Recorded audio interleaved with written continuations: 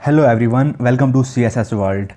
In this video, we are going to study another approach to international relations, which is scientific revolution behavioral approach. So let's start this lecture now. First of all, let me tell you that why the notion scientific revolution is attached with the behavioral approach to IR. This is because of the debate during 1960s when the stress was put on using the methods of natural science in international relations. This debate was sparked because IR community was losing its battle to acquire the status of science. So this is basically a theory of scientific era, therefore this notion is attached with it and also with the system approach, which would be covered in next lecture. Now, what is behavioral approach? The main argument of this approach is that it is useless to analyze politics from a position of faith that humans are either inherently good or evil.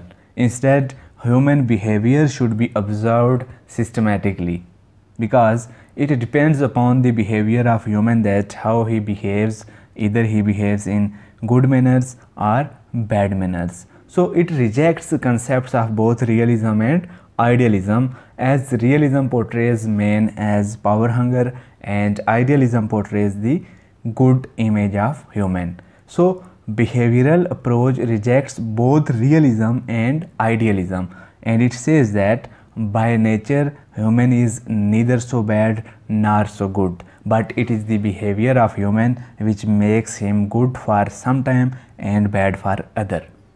The proponents of behavioral approach rejected the unscientific definition of politics and stress upon the fact to systematically observe the behavior of humans.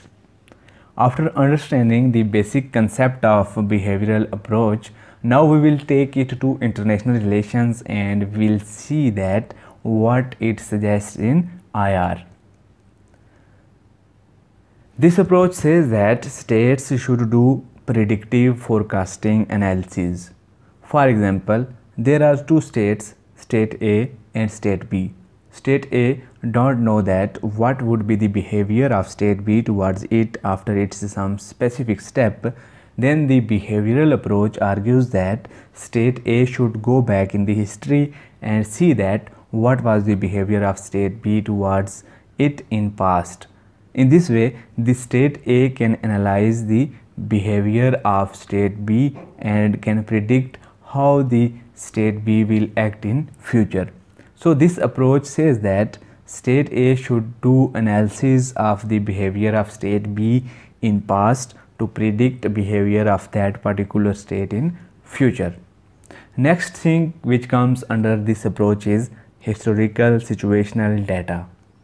Historical situational data basically helps the states in predictive forecasting analysis. Historical data basically shows that how a specific state or a leader of that particular state behaved in past. On the basis of these historical facts, a state can analyze in the better way that how the other state will behave towards it in future. Let's suppose United States President Donald Trump is re-elected in next elections.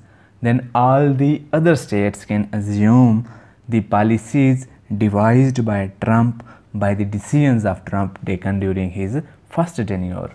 In this way, states can adjust policy options accordingly.